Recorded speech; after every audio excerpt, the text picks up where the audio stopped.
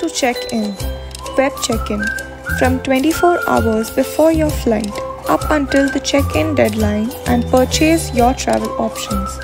Print your boarding pass at home or at an airport kiosk or have it sent to your mobile device. Tag any checked bags at an airport kiosk, then proceed to baggage drop-off. Mobile check-in. From 24 hours before your flight up until the check-in deadline and purchase your travel options. Receive your boarding pass on your phone by email or SMS or print it at an airport kiosk.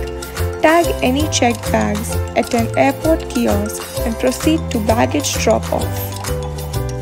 Airport self-serve kiosk. Check in from 12 hours before your flight up until the check-in deadline and purchase your travel options. Print your boarding pass or have it sent to your mobile device. Tag any checked bags and proceed to baggage drop-off.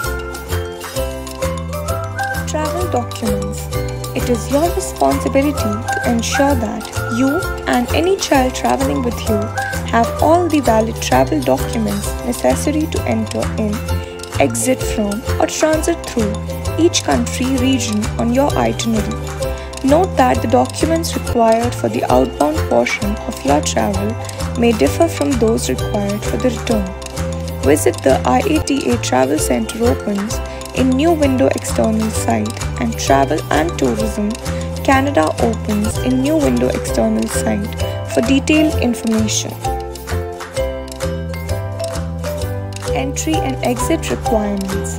On your arrival in a foreign country, be prepared to prove that you have sufficient funds to support yourself during your intended stay and that you will be admitted to the next country on your itinerary.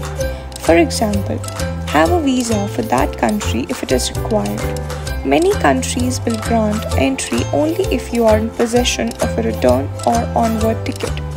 Some countries impose exit controls, which may include exit permits, proof of payment of local taxes if applicable, payment or sometimes very costly fines for visa overstays. In some countries, you must register with local authorities if you're not staying at a recognized hotel. Otherwise, your departure may be delayed or you may be fined when you leave. Refunds. If your travel date was on or after February 1, 2020 and you purchased a ticket prior to April 13, 2021, you are eligible for a refund to your original form of payment. Get your refund request started. You can also make a change for all new or existing bookings made through May 31st, 2020 for original travel between March 1, 2020 and May 31, 2022.